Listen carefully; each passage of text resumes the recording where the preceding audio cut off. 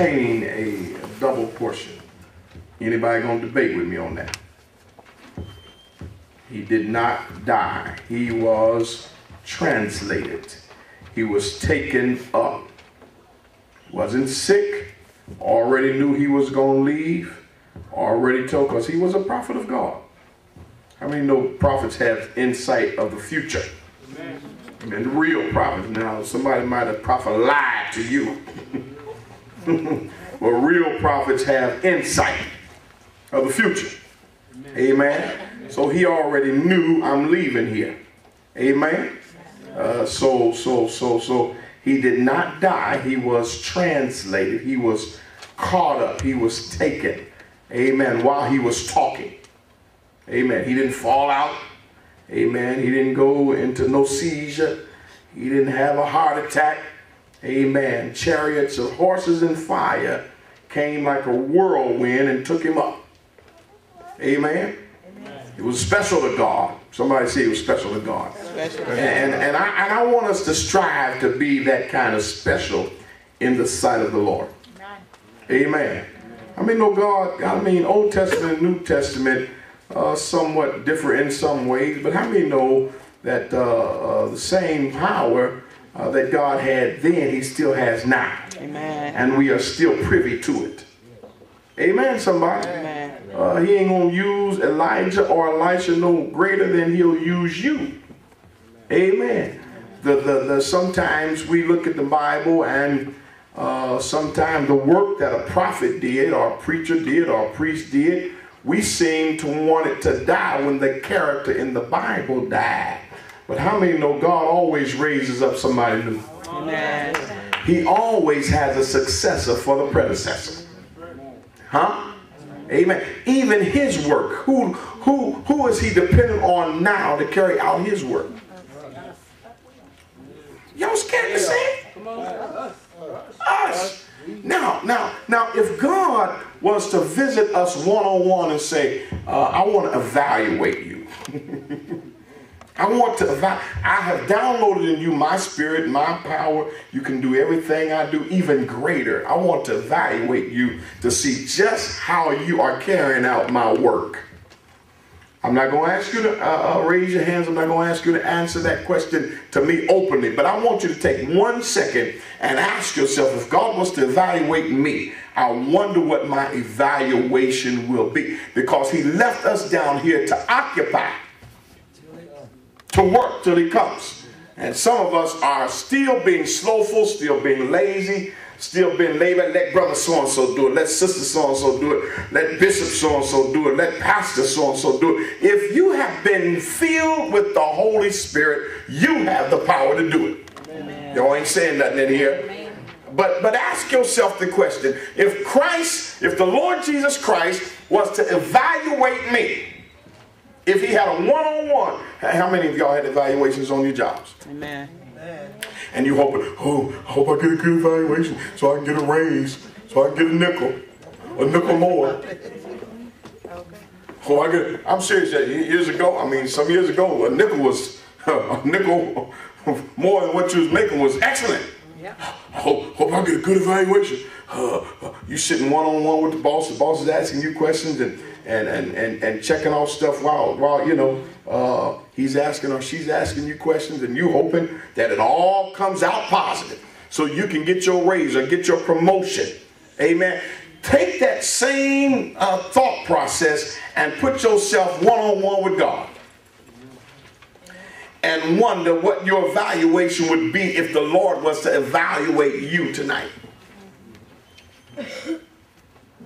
Think about it, 30 seconds. Since you have downloaded in me your power to carry out your works, the latter should be greater than the former. But what am I doing in the kingdom? Am I depending on somebody else to do it? Or am I working? Or have I asked God to let me have a double portion of your spirit? Double portion of your power. I ain't getting up at no 5 o'clock in the morning to pray. If the Lord was to evaluate you, what do you think your evaluation would come out to be? Because if you have doubts in your mind, that those same doubts might keep you from the rapture. Oh God, I'm not here to judge tonight. I'm here to, the boy on TV, Arsenio Hall, you say things that make you say, Have you ever thought about, if the Lord was to evaluate me one-on-one, what would he think of me? What would he think of my heart?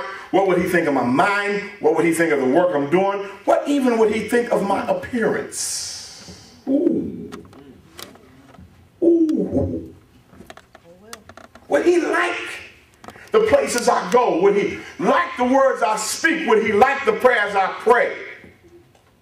Would he like the messages I preach? Would he like the songs I sing? Everybody's quiet now, as my pastor would say. Maybe I have you in one of those things that make you go, spirits. I'm serious, y'all. In this day and time, now, Elisha asked Elijah for more double portion of his spirit. In this day and time, we should be asking for double, triple, quadruple. Amen, because these days are bad. I was telling the men before this Bible study, perilous times have not, they're here. Amen. In the last days, perilous times will come. They are here. Amen. So all of us should want more of God, more of God's Spirit. Yes. Amen. Y'all looking at me like I'm talking a foreign language up here.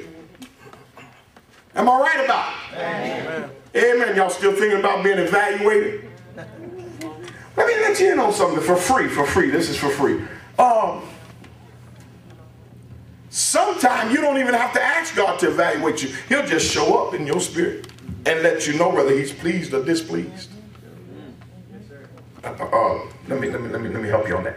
When you are close to God, when you have a relationship with God, when you are in steady communication with God, you don't have to say, God, evaluate me, check me out, search me, Lord. You don't even have to do it. He'll let you know. Amen. Am I right about it? Am I the only one God speaks to in here? Huh? No, sir. Well, somebody say amen. Amen. Amen. So Elijah here, he wanted a double portion of Elijah's spirit. Elijah was a great man, used of God in his generation, but the time came where it was time for him to pass the baton to a new generation. Amen. Some folks stay in the way too long. Amen. Amen. Now Elijah didn't have nothing to be ashamed about. I told you a minute ago, he knew, he was a prophet of God. He can foresee the future. He knew my time is up. I'm about to depart from here. Amen. So it's time for him to pass the baton to a new generation. Sometimes new generations are taking turn and mess stuff up. In fact, down here on earth, every one of our generations get worse and worse.